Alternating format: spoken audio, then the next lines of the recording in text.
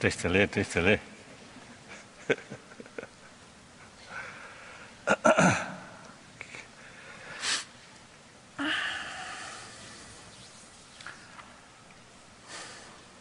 Usually, whenever I talk, completely informal way,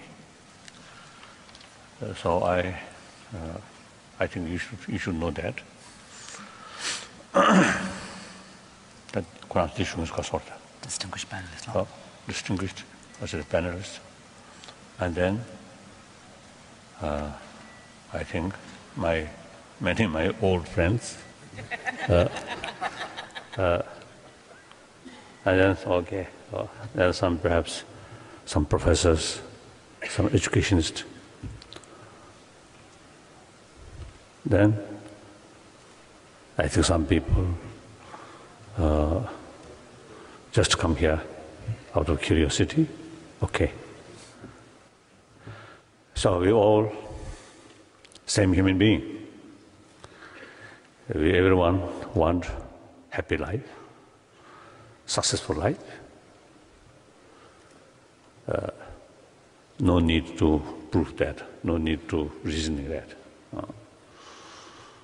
Not only we human beings, but even other animals also have the same sort of feeling, want happy life, at least less disturbances. And then, because of that desire, everyone who have that kind of desire have the right to achieve happy life and overcome disturbances. So, I think several thousand years human civilization, and in fact, I think Darwin said that because evolution. I think evolution itself, I think real mover. Of course, the chemical also make certain sort of role, but those beings who have that kind of desire, I think evolution, the basic mover of the evolution is that desire. Clear. So still we are moving. 20th century, now 21st century, now 22nd century, 23rd century, we'll go that. Till this planet remain alive. Once this planet begin to dying, then we have to find some other planet. So that's from the Buddhist viewpoint of future reincarnation. They may then try to find some different places. Otherwise, we have no need that kind of worry. So now I think they're more serious. 20th century, I always consider most important century of human history. A lot of, I think, the new things found or created, discovered by human being in technology field and science. And also, I think, new concept also, you see, found in that century. And I think overall, education field, health field, I think tremendous sort of progress, advance. Meantime, the 20th century also, I think, very, century of bloodshed. According to some sort of scholars, they mentioned more than 200 millions of human beings killed in the 20th century.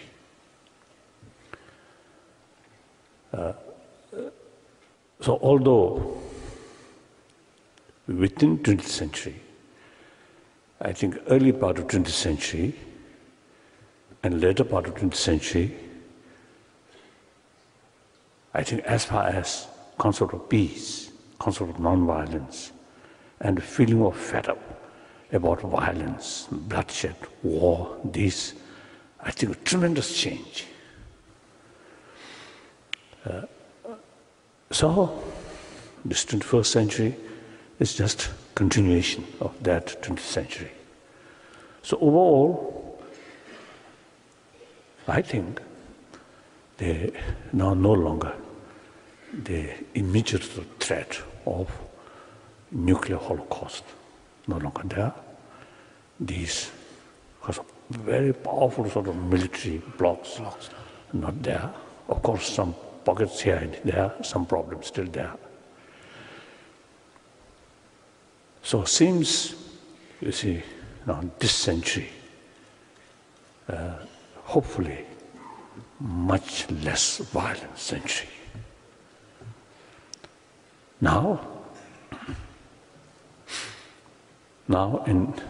But meantime, in recent years, you see those country or those area, material as well as modern education, are now quite highly developed. But among such society, the number of people who have depression and also some mental problems. And for example, I was told in Japan, among students, some depression, some lonely feeling, and then in some cases suicide. That number increasing. And also I was told in people's world, China, the economic condition, at least coastal areas, coast area, living standard is much improving. But among these wealthier families, children, sometimes they say more restless in their mind, some problems. And then, so I think young children, I think below 10, right? Perhaps these children, I think much happier. They don't think much about complicated things. So long they has to play together. Occasionally a little fighting, that's okay.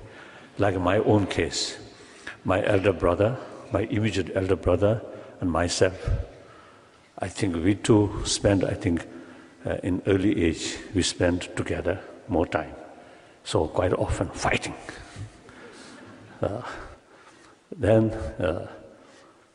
So I'm younger brother, is elder brother, but younger brother is more aggressive.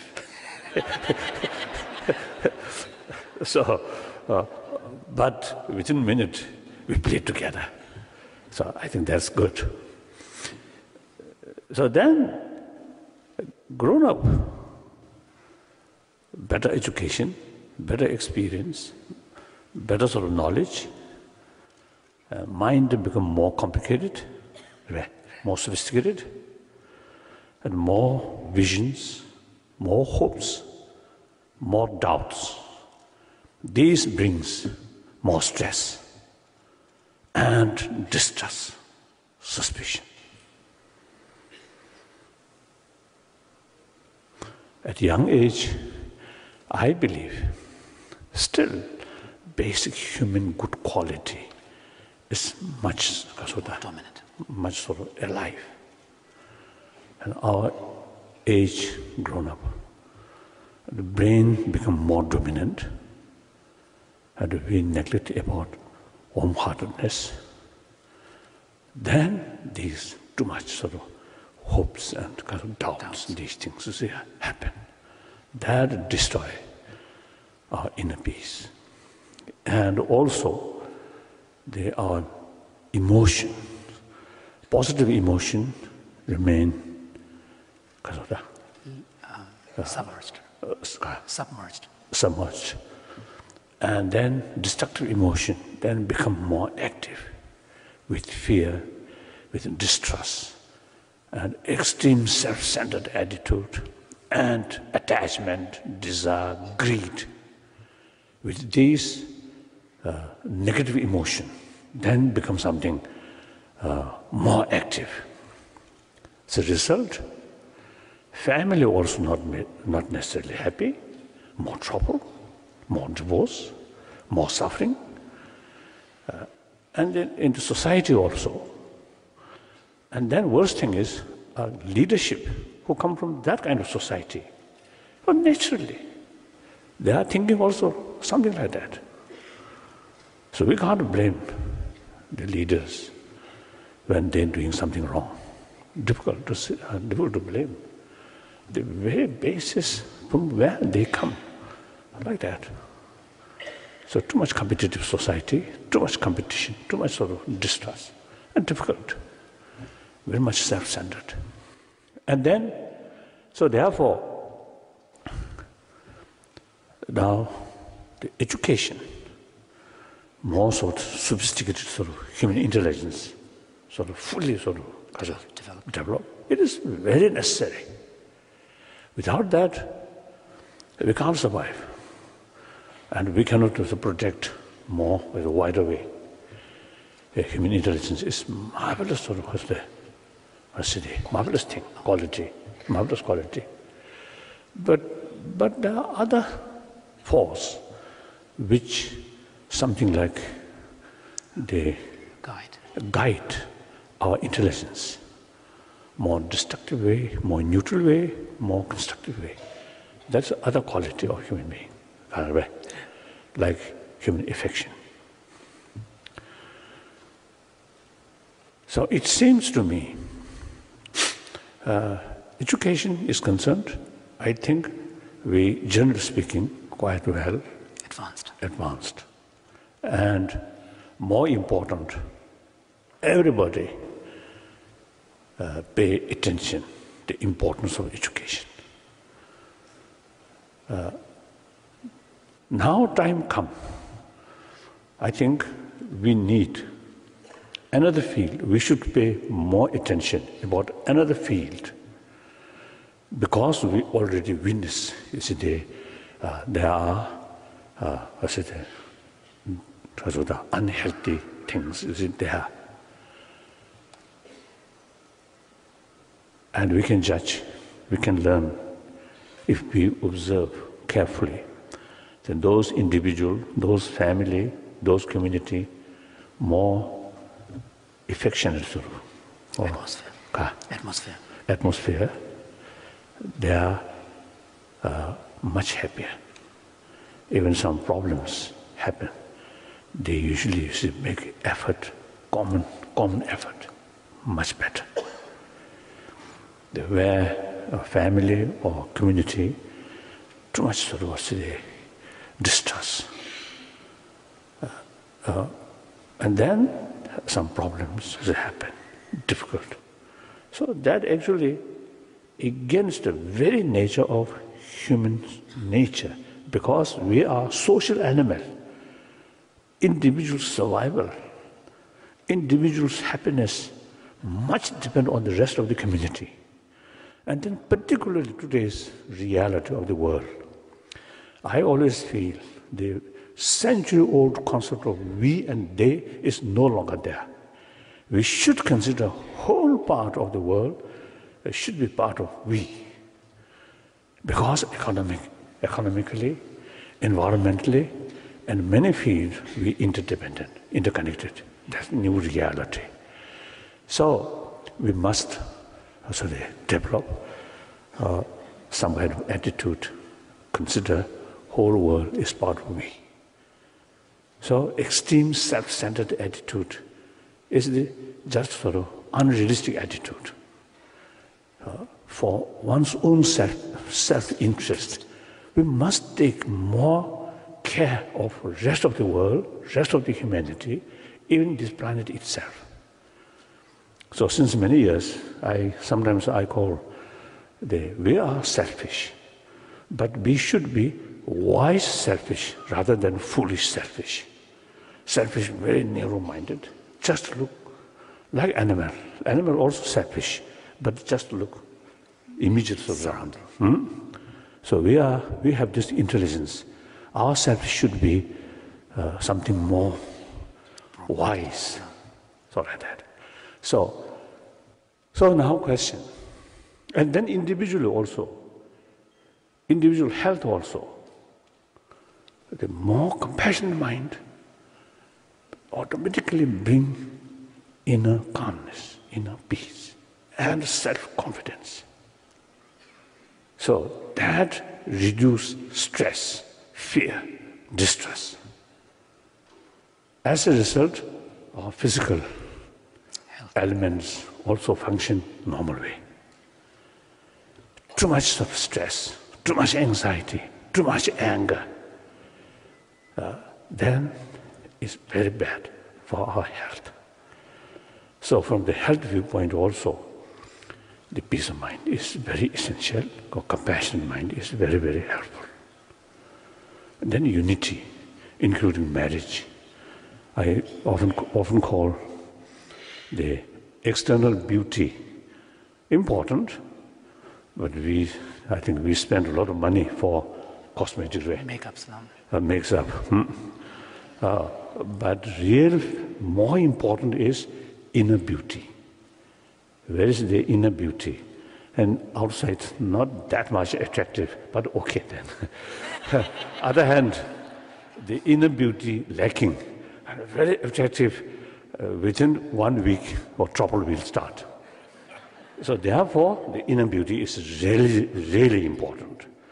So so more happier family, happier society, these inner qualities, very, very important.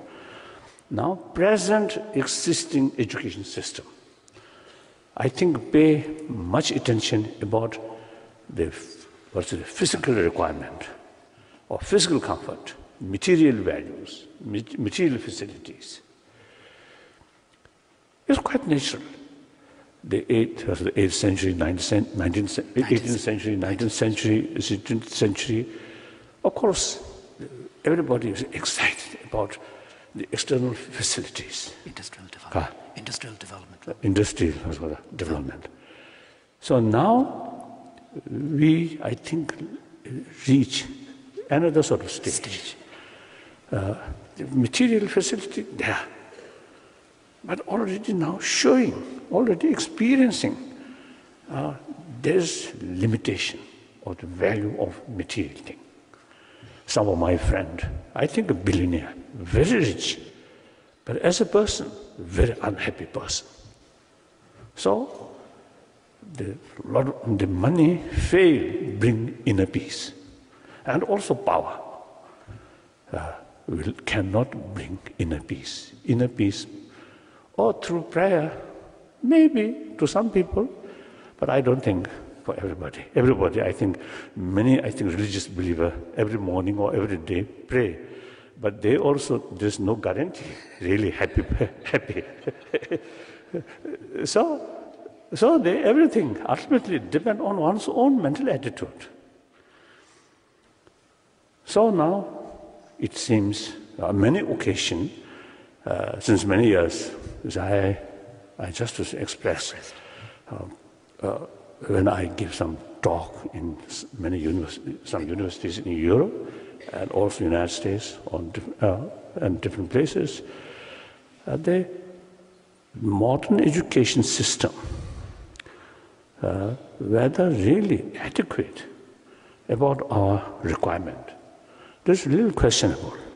In India also, I often, discuss with some Indian friends like that. So now I'm happy. More people now really seriously now thinking about that. So this kind of conference, I think very, very encouraging. It's a good sign. The sign of something now we really moving. That's I think very, very good. So I think education system, It's not fixed by God, not fixed by something, absolute divine laws. Absolute, I don't know, fixed. Look, these modern subject, computer or economy or science, biology, these, I don't think when separate education institutions started in Europe 1,000 years ago, I don't think. The time passes, new sort of subject then becomes something important, then that add in the education system. So now, in the 21st century, we witness something lacking in the education system. So it is logical now. Add is something. Now here, I think one important, or I don't know, one point I want to share with you is about the promotion of these compassion, on these inner values. Of course, various religious traditions have sort of same potential, all have the potential to bring inner peace or compassion, these things. But that's not adequate or not fit. Now, little over 6 billion human beings, realistically speaking, impossible. All 6 billion becoming believer. Impossible. Non-believers, there. Not only there, but maybe I think major portion of the 6 billion human beings, not much concern about religion, religious faith, like that. But education, I think universal. So an education system, through education, through education, I think we can, now for example, taking care about our health, hygiene, these we study, we teach. I think including sex education. Sex education also there. So like that, in the education, the care of our emotion, care of these positive emotion and also negative emotion, how to regulate these things. I think through education. So usually I copy the India sort of the concept secularism. According to Indian, even the Indian constitution based on secularism. That means some my friend is to consider secularism is rejection of religion. This is not the case. According to India, secularism means respect all religions, no preference about this religion or that religion. And also, secularism, according to Indian sort of understanding, also recognize or respect non-believer. Like one ancient sort of philosophical school of thought, you see, that called Charvaka. So denying existence of next life, existence of God, nothing, only this life. So it is non-believer, technically non-believer. So you see, among these,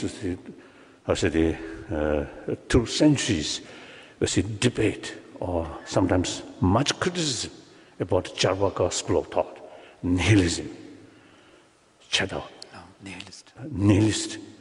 So consider very bad. But same time, respect them.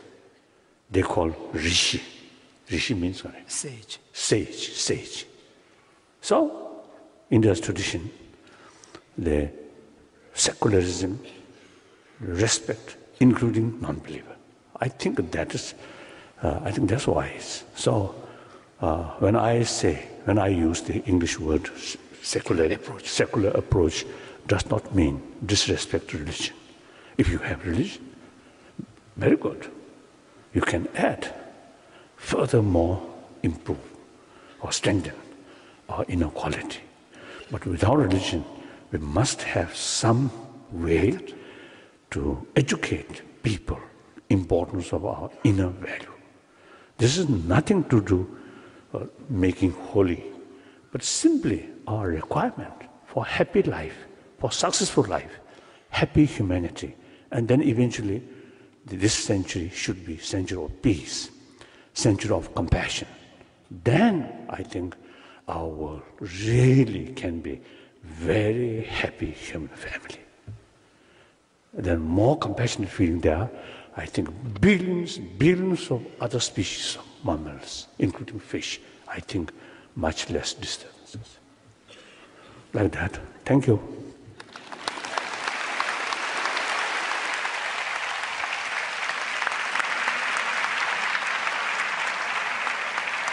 I'm going to introduce you.